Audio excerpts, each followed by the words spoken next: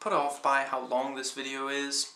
Don't worry, I tend to jam-pack my videos with as much content, as many details as I possibly can, and I try to talk pretty fast, so while the video is a bit on the long side, I don't repeat myself, and I get into a lot of details about the subject that, pretty much anything that I feel I can comment on and that I think you might find interesting. Iron Man 3 movie thoughts.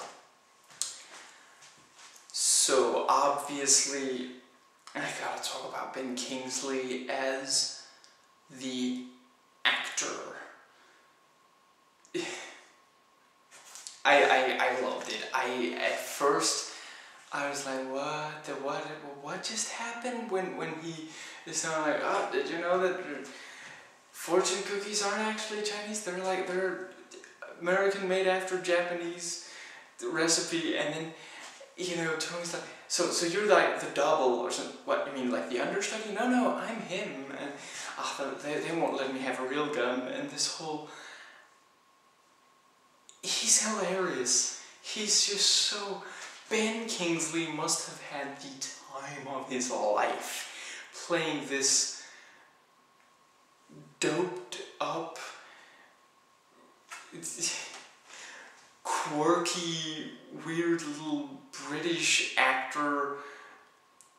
And I love how that actually ties into, I'm about to shoot with the master, and he, how he gets, and they're all like very serious, very careful. The master is about to shoot, and he comes in and sits down, and at the time you're thinking like he's gonna kill them all if he doesn't get his way. But no, in reality, the dude's an actor. I swear that was not a Freudian slip. It's the beard. It reminds me of an ant. I'm sorry. Just the way the soccer match with goal, ole, and Rhodes like, I'm gonna shoot you in the face. It's fantastic. And with that, I do of course have to mention the kiss kiss bang bang-ish banter between Robert Downey Jr. and then the guy who knows how to use a weapon, it's just phenomenal. With, he shoots and, ducks down, oh yeah, you sure killed that glass. Well, nobody could hit the bulb at that distance, and, Rhodey gets up one shot and he gets the bulb, and he's like, okay, just hold my spot, and he, what did you see? Nothing, it was too fast. I'm gonna go again, it's just the whole thing. And I already mentioned the review, the climax is fantastic. I mean, we have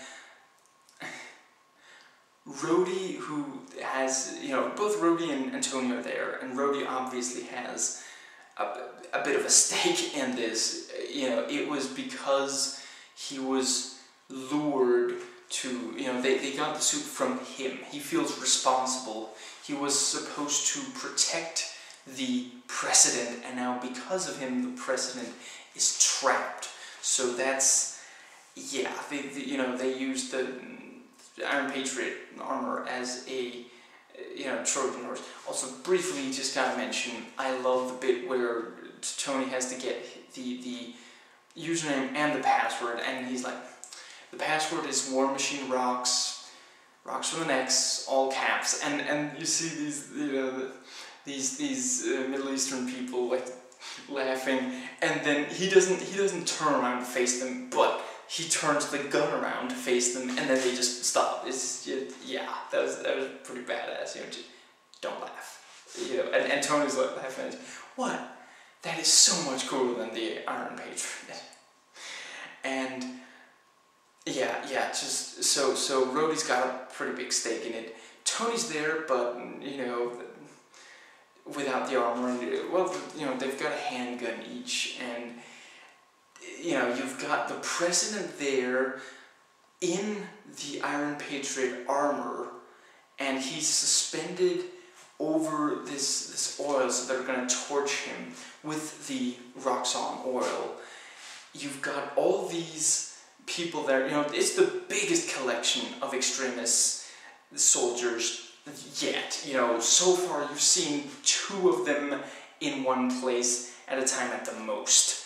You know, and that was enough to give Tony serious trouble. And now there's like, what, 6 of them, maybe 12 total. And, you know, you've got Killian there, who we already know has got the Extremis thing down, and just the whole thing. And Tony calls in a ton of these, I guess, copies of the Mark 42, because they seem to be able to do the joint, you know, thing. I love how one of them flies towards 2 of these Extremis soldiers, and they try to do the 3000 degrees Celsius thing on it, and they're like on its arms or something, and it detaches the hands and flies them behind them and uses them to punch them off, something like that. That was fantastic. They really put those to great use. The bit where he's in the water and the hand comes off and grabs his hand like a glove and pulls him out of the water, and he's like almost drowning. Great use of the perspective. It's again similar to, you know, the early parts of Iron Man 1, where we never actually see his attackers when he's, you know, taken at the very beginning. We just see what he sees, you know. So we see the Jeep in front explode, and, you know, the soldiers get shot, but we never see anyone shooting in that sequence. And so yeah, we have the helmet filling up with water and the whole thing. I also love that he saves Pepper using the armor before he saves himself, and then she saves him. I got you first. And the giant rabbit is, of course, a lot of fun. And the bit where Maya and Pepper meet, and it's like, oh, it's an ex-girlfriend. No, it was just one night. Oh, well, that's how you used to do that sort of thing. It's you know, it's sort of reminiscent of the take out the trash bit from the first movie, only with, you know, now Pepper has a bit more of a stake in it, because now they actually are together, you know. I'm going to get back to the climax in just a few seconds. I love how they very directly set up the conflict between, you know, the 3-way, you know, the love triangle between Pepper, Tony, and Tony's tech, where the Mark 42 literally grabs her wrist as she's about to, like, you know, get him to wake up, because she can tell he's having a nightmare, and like the Mark 42 reads that as her trying to attack him or something like that, because clearly he's in distress, and he's like, you know, oh, it shouldn't have been able to work while I was asleep. And then he's like, I can fix this, you know, let me do my tech thing and I can fix this. But, you know, the problem already is, the problem's there because of him fiddling with the tech so much. So that was quite good, the way they do that. Now, let's see, about the climax. I do feel that it was maybe almost too much that Killian actually came back from being blown up inside Mark 42, but yeah, that was excuse me, almost like Terminator-ish.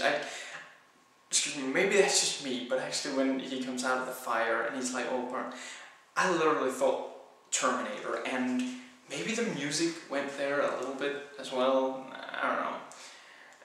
And they had already done the RoboCop thing with the, you know, the sharp spike thing chopping off the arm. And of course Pepper is there again, and for a few seconds there you literally think that she's gonna attack Tony, you know, and it's, what are you doing with the, you know, and he's like, no, Jarvis, stand down. I know I said to, you know, attack, you know, Extremis targets with extreme prejudice, but not her, and the whole thing. And then she ends up doing to Killian, to kill him, what Tony did earlier with the suit. You know, he can't shoot. Well, okay, he's gonna throw the thing and then shoot it with the blast thing. I also loved how she couldn't quite figure out the suit when she was trying to rescue Maya. And so she tries to shoot, and it's not gonna work. And she lowers her hand, and then it shoots, you know, backwards and hurls them through the window. That was pretty funny. Tony's homemade weaponry for when he doesn't have the Iron Man suit, when it's not fully charged yet, and he breaks in using these, you know, he throws this little Christmas ball thing that you hang on a Christmas tree, and it's like a bomb, and he's got this glove, that, you know, the power glove of you know, electricity. That is one heck of a joy buzzer, is all I'm saying. You know, he's got these couple of guns of shit, and he just buys all this stuff in this little place, you know, that they're in Tennessee. I love the thing, why did you fly me to Tennessee? I have to go back and St. Pepper. Oh, but this is exactly where you told me to be. Actually, I might be a little off right now. Another Monty Python reference. I seem fine, sir, but then sometimes at the end of the sentence, I come out with the wrong cranberry. How Paul Bettany was able to say that and not crack up, I have no clue. Yeah, now when the Cold Blood, I think that's like the comic book name. It's never actually said in the movie, but I don't remember the actual character name, but the guy, you know, the henchman who's also inside the Iron Patriot suit, you know, when the president says to him, you know, just kill me now, that's not how the Mandarin works. He could have literally just said, that's not how a movie villain works. Dude, you're supposed to be, so you can be safe for the end, you know. But it was really clever flying the president away in the Iron Patriot suit, so no one thinks to stop that, because they're like, well, that's Rhodey, isn't it? Yeah, that was really, really clever. And they can, you know, of course, control it. So, yeah, fantastic. And then you know, once Tony shows up, Cold Blood makes sure to blow up the thing so that these 13 people are, you know, falling down, and he has to fly after them. And also the thing with him shooting for the stomach thing, you know, what was it? Walk away from that. Just a jerk or something like that. You know, some PG-13, you know, insult, obviously. But yeah, it was a fairly clever plan with the president hanging there over the rocks on oil, so it seems like a Mandarin sort of thing to do.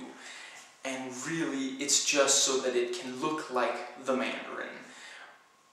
And, you know, they've, of course, got the vice president, which, really, I mean, it's Miguel Ferrer. When isn't he a villain? Just, the dude, the face, yeah, it's just, yeah. And, you know, he's, of course, got the door. Nice, quick establishing of what, you know, his motivation is. And you know, and the Mandarin wasn't lying. He just said, well, the plan involves the vice president. So, it's, you know, he just didn't tell them how, because he probably didn't, you know, he's not all there. So, yeah, he was in on it, was how he was involved. And yeah, it makes sense, you know, president's dead, vice president in charge, he gets Extremis, and Aldrich can keep running the show from the shadows, and now he has the president of the United States on his side, you know. And like you said, he has both the greatest terrorist and, you know, the forces that fight the war on terror. And he has that line about, you know, controlling the supply and demand of the war on terror. Now, I'm not certain I completely understand, but I guess what it boils down to is it's a ton of power and influence, because really, if he wants a law passed and there's some trouble with it, you know, he's going to try to have it passed through the president, Miguel.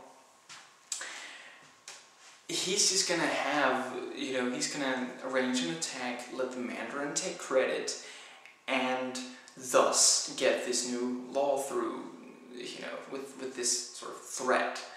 So that makes pretty good sense. Now, I did think that the fire-breathing thing almost pushed it too far, almost got like silly, but they played it right. I mean, you know, he does it, and then Rhodey's like, okay, you can breathe fire, you know, because of course he's gonna come out fighting, you know, that's like, you know, so he, you know, gets a single punch in or something with cold blood, and yeah. Now, I am, while I overall like that it kind of came out of nowhere, I do wonder how exactly Tony had all those extra suits for the climax. I mean, I guess he wasn't keeping those at the, you know, mansion that got blown up, but you know, also real smart of him to stay there after giving up the address. But yeah, that's Tony Stark. He just, and obviously Pepper is trying to get out of there as fast as she can. And then they start arguing about the big bunny, as you do. Now the bit with the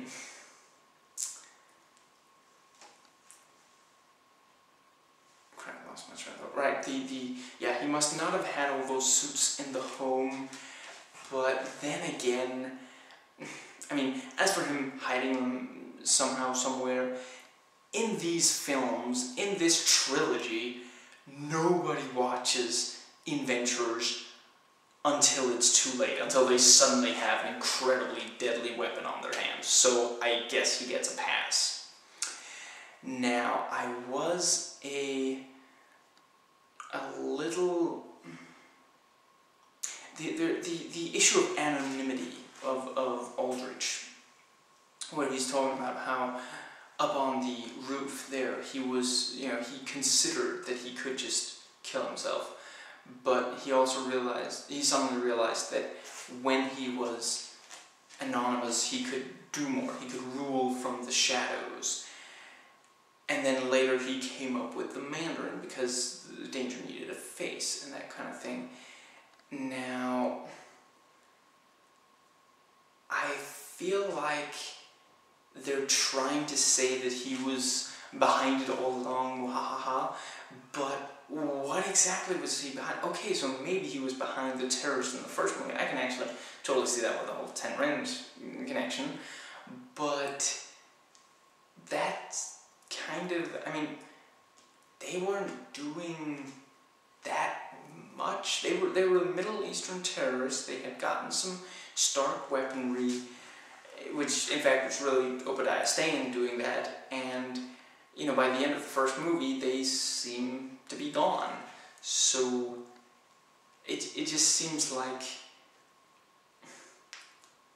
I think they were trying to do the big trilogy thing where the bad guy in the third movie is responsible for certainly at least what happened in the first and maybe in the second as well. And it just doesn't really feel like it completely works in this one. I mean, I'm not saying that the terrorists of the first movie were, you know, completely nothing. I'm just saying they weren't, I don't know, they weren't as big a threat as, you know, as could be. Yeah, I just don't feel like he was really... I feel like we missed some specifics on what exactly he caused, what he did that he was doing from the shadows. I don't mind the idea, and in fact I find the supply and demand of the War on Terror quite clever. I have not seen that very many other stories, and it makes sense because if you just take one stance, if you just fight for one side, then there's always going to be opposition. But if you control both sides in a conflict, then you are always going to win as long as no one figures out that you're controlling both sides. And that's quite clever. And what it seems like he was moving towards, and again, I don't feel like we got that many details, so if I completely misunderstood this, feel free to correct me. once Miguel was the president, he would, help Aldrich get Extremis into U.S. soldiers, into making it a thing, He already had this, little batch of former, military people who had lost at least one limb each, and with Extremis got them back, and then vowed to, continue helping. And so he could make some money through that, and you were gonna have this thing of, common to the Iron trilogy of the guy who wants to be the biggest gun runner, to sell something that will really change the way war is fought, so that he can make a tremendous amount of money out of it. It's contrasting that with who Tony Stark is now. It's having Tony face his past, you could say, the arrogant, irresponsible past, where he really didn't care if people got hurt, basically, or he at least didn't make sure that they didn't. Now, I am not entirely sure if a quick, just stray thought is that it was quite fortunate for Tony that there was footage of the original test of Extremis that included that one exploding. I guess they just happened to have a camera far enough away, and in fact somebody was nice enough to cut the whole thing together and just leave it there, just in case somebody needed to find some incriminating evidence. And by the way, I loved the fan, Tony's biggest fan, that, right now, Tony needs Gary. And Gary needs Tony, yes. The whole thing is just... okay, is this just your van, or is anybody else coming by? Because he's like, dude, I thought I'd have some privacy here. Is anybody coming by other than you, or... Can we just talk like two people here now? Now the plan. As far as I could tell, the idea of the Extremis making people blow up was not part of the plan. That was one of the problems with it that Maya brought up way back when he met her in 1999. And they just hadn't managed to solve that yet, as far as I could tell. So sometimes it would go wrong. Like when Cold Blood gives drugs to that one guy, I don't think he's supposed to blow up, but then it happens, and and Mandarin gets the blame, or takes the responsibility, so that there's, it seems to me like Killian needed some explanation for the explosion, so that it wouldn't be, well, Extremis isn't perfectly safe yet. He didn't want that. It would stop the research, and AIM is all about the profit, and the violent revolutions. They actually seem to not have changed that much from the comics. That was kind of cool. Anyway, so the explosions were unintended, and every time they happened, the Mandarin took the blame, which seems to suggest that also the Mandarin came about when these explosions, when they started happening with human beings, when they went to clinical trials. And so, hence why also the one in Tennessee, that one was like, Tony discovered that it was actually the Mandarin, or that Extremis, but he didn't, it hadn't been reported as one or something like that, so I guess maybe Killian hadn't thought up the Mandarin for that first one or something. Maybe that one was where he discovered that it could have like something. Although that seemed to be with the woman in the footage that Tony saw. But anyway, I can basically deal with that, but then it does not really seem like he's trying to, that he cares that much about fixing it, because he kills Maya when she threatens, you know, and then after she's dead, nothing is ever mentioned of the fact that Extremis can make you blow up, if not like done right. Like, had they gotten so much better that it just didn't happen as often. I almost feel like it also kind of, as another element before I present my conclusion on it, it seems to me like most of what the Mandarin did was just take credit for these explosions. The one other thing that I can really remember that he did was this, and the killing of the leader of Roxxon. You know, to show the president, you can't stop this. You know, I'm telling you what you can do, and when you do it, I'm not gonna stop. I'm still gonna kill him. So there's nothing you can do. You know, other than that, well, we saw him, you know, lighting a corpse on fire and shooting stuff. You know, that seemed to just be like hammering home. You know, that seemed like it was extra for when he took credit for a bombing.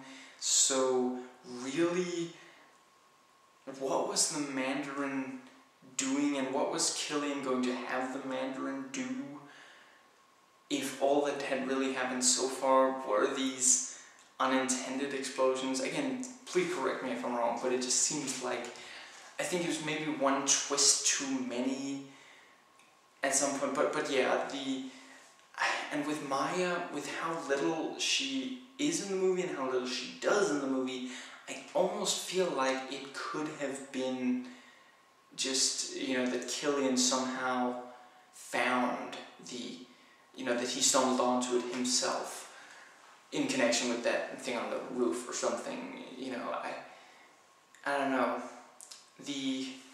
Basically, to sum up, Maya tries to get Tony's help with the, you know, when she goes there at the apartment, and I guess she hadn't told you know, Killian that she would be doing this, hence why he almost blew her up. And which I'm not really saying that doesn't make sense. I could see that I could imagine that she wouldn't tell him, and that she wouldn't have been told about the attack. Or maybe she just threw caution to the wind. Anyway, I'm not saying that that's really a problem. Now, after that, she, you know, Pepper takes her away into some hotel room, and from that, Killian is able to find and get Pepper. And that's when we find out that Maya was okay with Killian doing the Extremis stuff. And then Maya has Tony in the dungeon, and he appeals to her, like,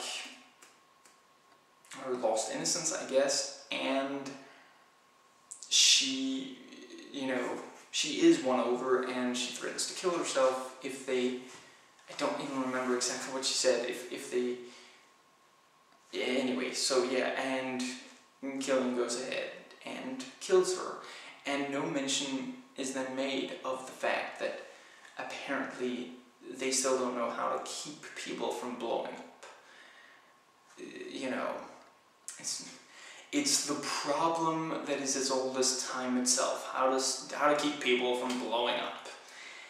And yeah, I'm just not sure I feel that she contributed all that much for, yeah, I don't know. I also didn't really feel that it added too much with Tony having sort of figured out something about the Extremis virus that he wrote on the back of that card, and then he's supposed to like help them out, but he won't because, you know, he doesn't want to do that. So it didn't really seem to go anywhere. Again, I feel like they should have maybe had there actually be problems with, you know, Extremis making people blow up after Maya died, and maybe Tony was somehow able to do something about it, and he uses that knowledge to trick Killian or something. Yeah. Now, I think that might be pretty much it. Now, yes, I suppose that pretty well covers it.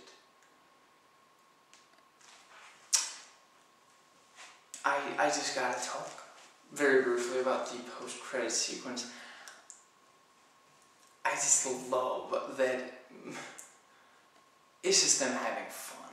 It's not at all like a hint of the next movie or any kind of thing. No, it's just, you know, yep, here's your post-credit sequence, and sure, here's a cameo from one of the, you know, people that, and it's not any kind of setup for a future film or anything, and it's just hilarious. I love that he missed the entire story. So it's something about an elevator in Bern, so he missed the whole thing. You know, really, it all starts in 1983. I was 14 years old, and I still had a nanny. That's weird. And Banner's just like, oh, make it stop. And yeah, that was just...